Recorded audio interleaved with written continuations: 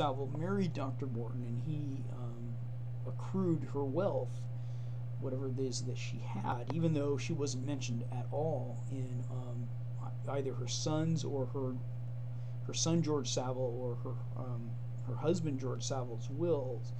Whatever it is, wealth that she had must have enabled him to buy this Montague house, and then they renamed it to be Savile House.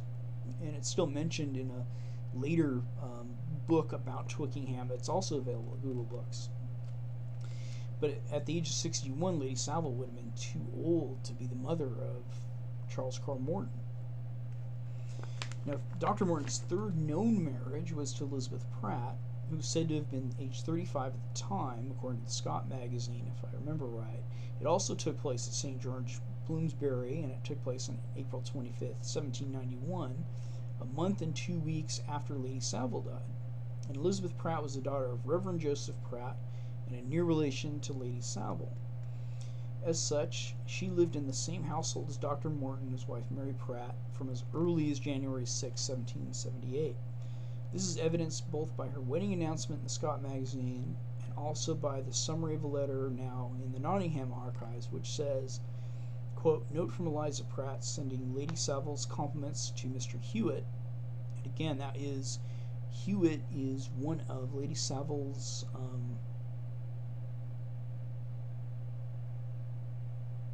daughters, Arabella's husband. She will be much obliged to him if he invites Dr. Morton to dine at Grosvenor Street next Saturday. In another document in the Nottingham archives, Eliza Pratt writes, Dr. Morton intends putting him, which would be Charles Carr, to Mr. Angelo's to ride and fence, but he is not to go into the Guards, which seems implied to indicate that Charles Carr Morton was anywhere from 16 to 18 years old in 1779 when it was written, hadn't been born anywhere from 1760 to 1763, 6 years after Mary Berkeley died, but 4 years prior to his marriage to Lady Savile. Now, there is a 10-year gap where he could have had another wife, we just don't know about it. Now, even though Berks Landed Gentry identifies Elizabeth Pratt as Charles Carr Morton's mother, and she was 35 years old when she married Dr. Morton in 1791, and therefore, biologically could have been the mother. The problem is that Charles Carr Morton was married only 8 years after Dr. Morton and Elizabeth Pratt's marriage, and that was on May 1st, 1799, a few months after Dr. Morton died, and that was between Charles Carr Morton and Charlotte Tatlow, and that took place at Dromore Lodge in Cavan County, Ireland. And then by January 5th, 1800, Charles Carr Morton was the father of his first child, Anna, so a 9-year-old boy isn't going to be fathering his first daughter.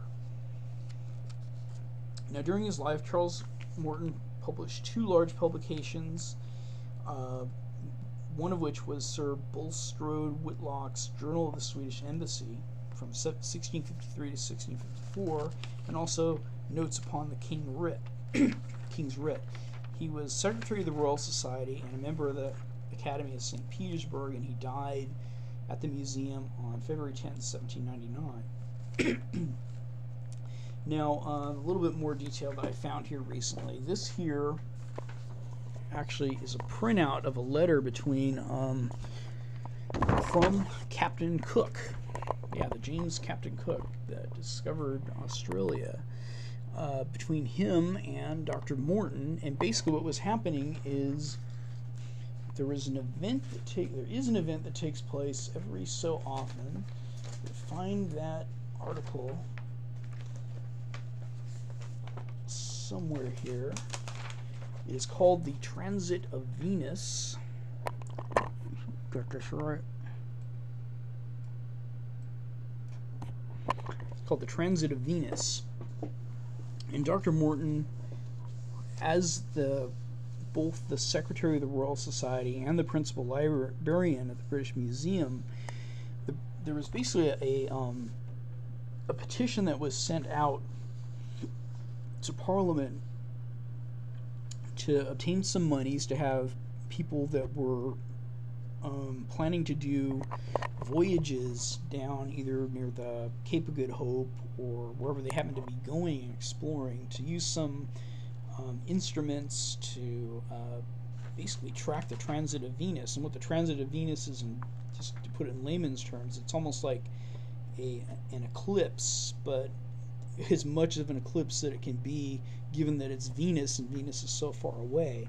And it happens every 243 years, according to this article. And this letter is basically from Captain Cook back to Dr. Morton at the museum to tell Dr. Morton what was going on when he was trying to collect the information. There's a whole series of letters that are in the archives of the Royal Society of England.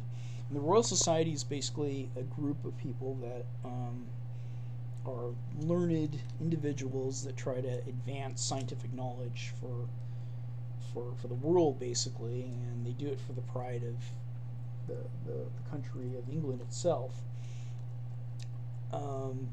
Dr. Morton, while he was at the museum, and of the articles that I've seen in the Gentleman's Magazine or Annual Register of publications that are like that, I've seen him take accounts of a whole wide variety of subjects that other people have had their experiences with, and they've added to the body of human knowledge. You take those accounts and you get them published, at least in the Annual Register.